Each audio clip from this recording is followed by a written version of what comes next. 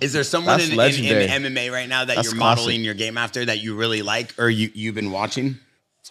That's a great question. Yeah, I mean, my favorite forever has been Nate Diaz. That's always been my just. He's the OG, man. He's an OG. Doesn't get more OG than that. I love Nate, man. So what do you love about Nate? Say again. What do you love about Nate?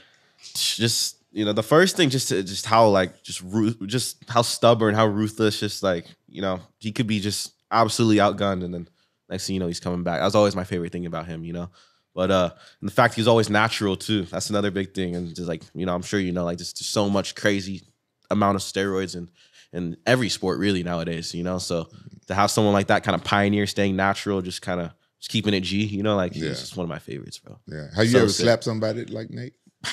Yeah, but not in jiu-jitsu, nothing like that. But I did the combat jiu-jitsu one time too. I was like open hand slaps and stuff. That was fun. Oh, for real? Yeah. They got combat jiu-jitsu? They're doing it. Yeah, now, they do. It's kind of like what Uriah was doing to Gordon Ryan's brother. I think Uriah remember? did a match for him too before. Uriah's super cool too. Yeah, shout out Uriah. That was an insane fight. That's one we talked about on the podcast where he's like kind of slapping around. They pay millions of dollars for that? Because I slapped some motherfuckers. Millions? I don't think that. No, they're not paying millions. $500,000, 200,000, 300,000 depends. Depends on the platform, but I mean, you probably good at that for slapping motherfuckers.